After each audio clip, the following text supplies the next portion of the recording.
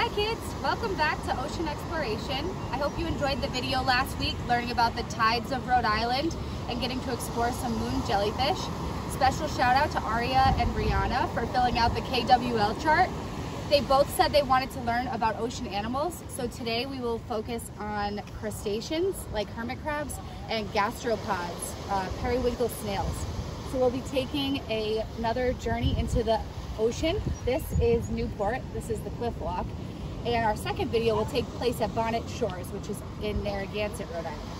So make sure you comment on anything you'd like to learn more about. See you soon!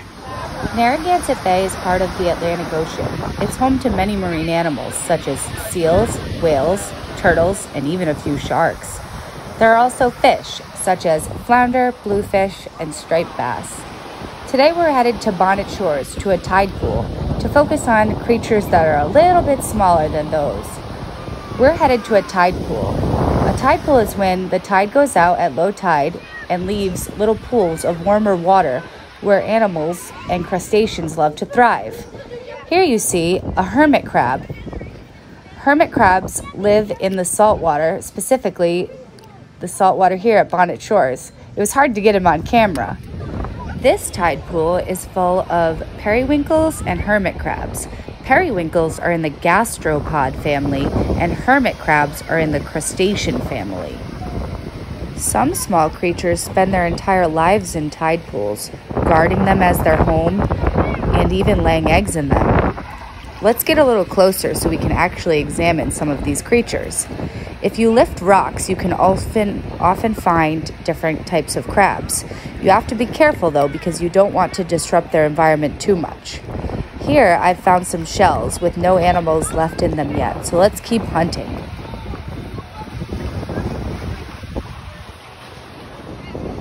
I spy hermit crabs. Did you know hermit crabs can live up to 40 years old? Hermit crabs are omnivorous scavengers, meaning they eat anything. They'll eat algae, dead pieces that are in the ocean, mussels. Check out my crab collection. Crabs have an exoskeleton which protects their body. Male crabs fight over female crabs and hiding holes. Here I'm trying to pick up a crab to show you guys a little closer. There's a hermit crab. You have to be very careful when handling these types of crustaceans because you don't want to hurt them, but I did want you guys to get a closer look. Hermit crabs sometimes have to leave their shell and find a new shell. When they get too big for their shell, they search and try to find an empty shell.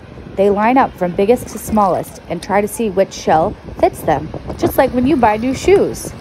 Here I'm trying to pick up another hermit crab, but they sure move fast. This is a periwinkle, or a sea snail.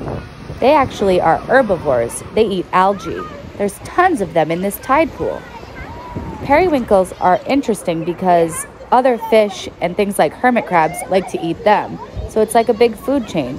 Here's another hermit crab. Oops, there he goes.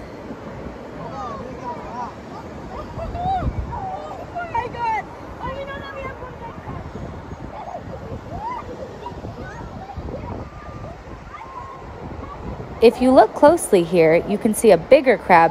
He kind of blends in, but you can see him skirting by. He uses that blending in to help him survive. This is another periwinkle located on a rock. That's where they like to live, and you can see some insects walking around there too.